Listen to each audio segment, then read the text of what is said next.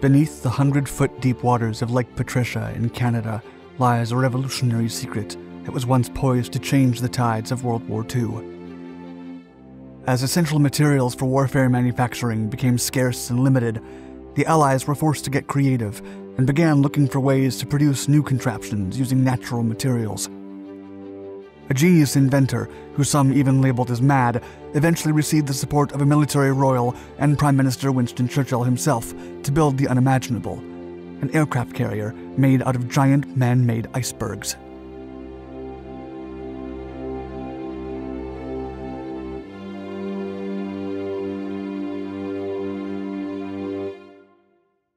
Prepare to be amazed. As it peaked in mid-1940 and through the end of 1943, the Battle of the Atlantic was the most extended military campaign in World War II.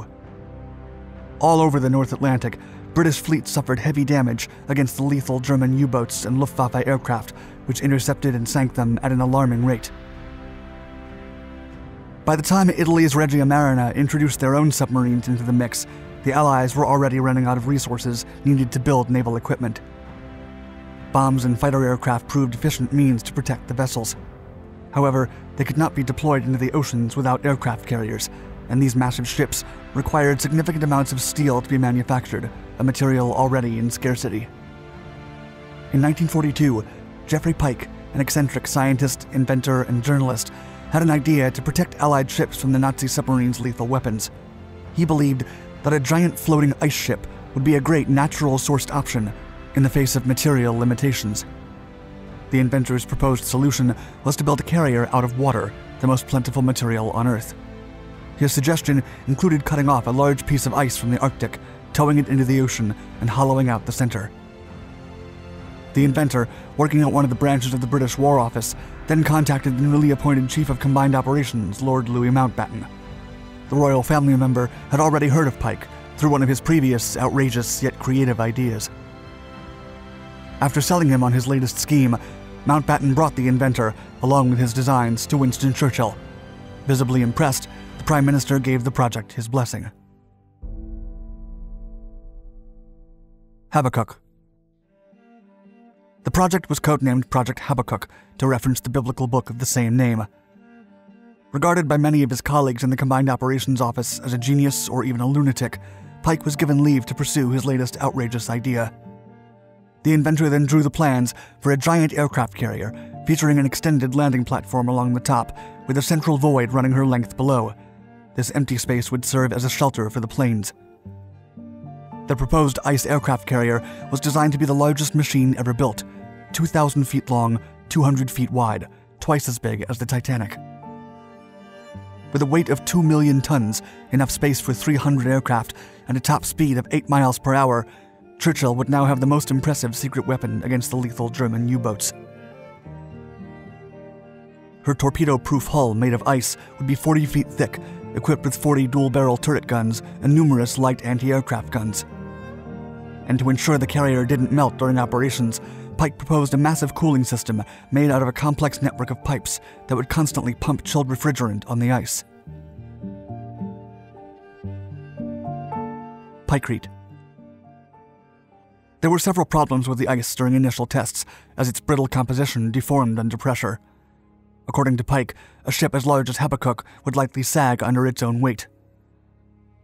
By a mere stroke of luck, 2 researchers from the Polytechnic Institute of Brooklyn had just made a significant breakthrough, discovering that wood pulp or sawdust mixed with water froze into a material tougher than concrete and 14 times stronger than regular ice.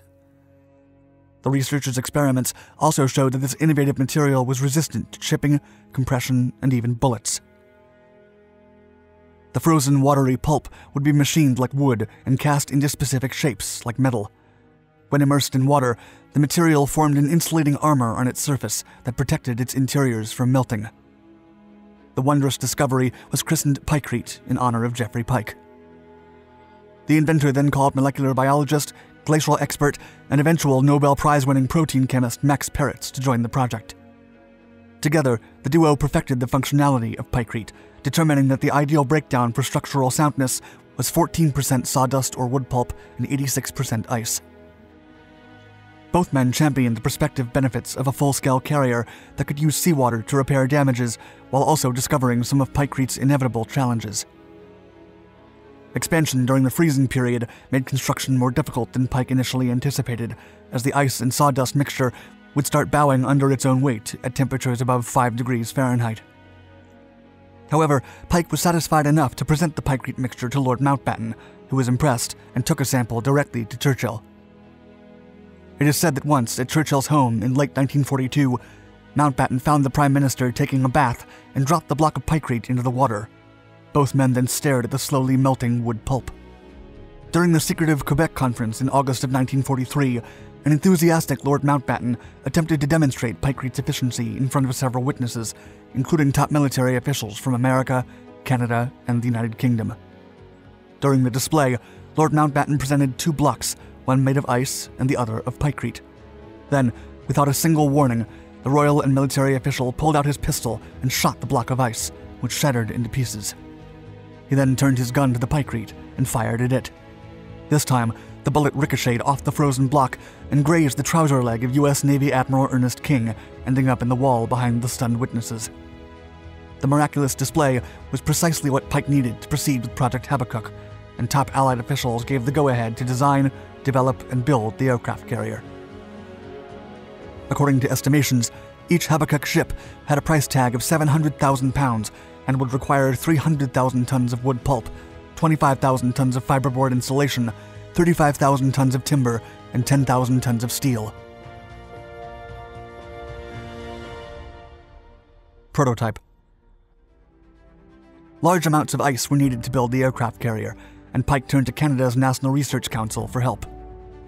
The man in charge, C.J. Mackenzie, once called the Habakkuk project a mad, wild scheme, but chose Lake Patricia in Alberta as the test site due to its closeness to a conscientious objectors camp, where men did free labor instead of joining the military.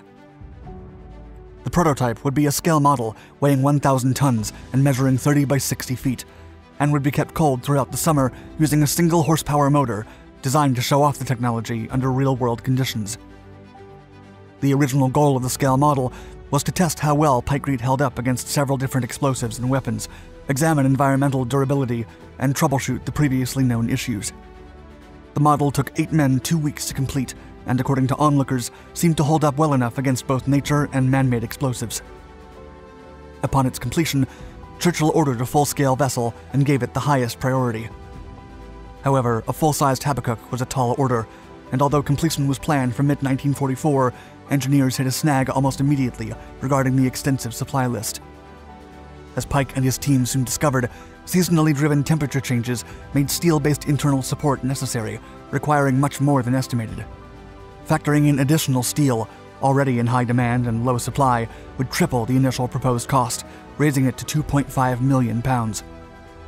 In addition, the project was also met with creative and political snags, as the United Kingdom wanted to ensure that America was just as invested in the idea, and began to phase Pike out of the process.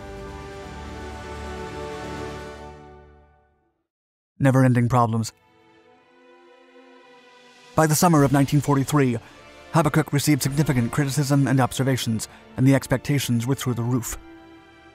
With a planned 2,000-foot runway to accommodate the Royal Navy's heavy bomber aircraft and thick Pikecrete walls to withstand German torpedoes, a single Habakkuk carrier would end up displacing no less than 2 million tons of water. Like steel, wood was also in short supply, and building merely one Habakkuk would immensely affect paper production. While the vessel was expected to have a 7,000-mile range and handle the highest waves in open sea, her colossal size brought unforeseen concerns about her speed and steering abilities. Then, as the project kept dragging on, its complexities and variables made it clear that the odds were stacked against Pike's dream.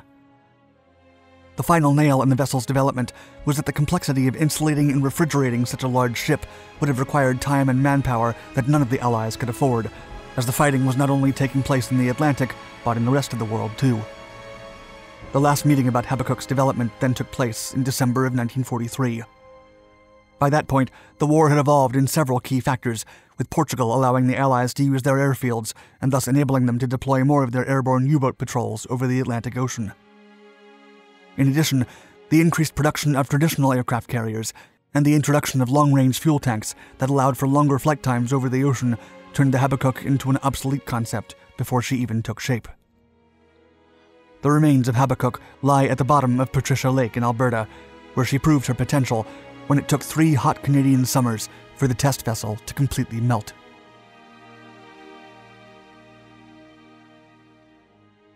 Thank you for watching our Dark Seas video. If you liked it, please give us a like, and don't forget to leave a comment below and subscribe to this and all the other channels from the Dark Documentaries family. Stay tuned for more.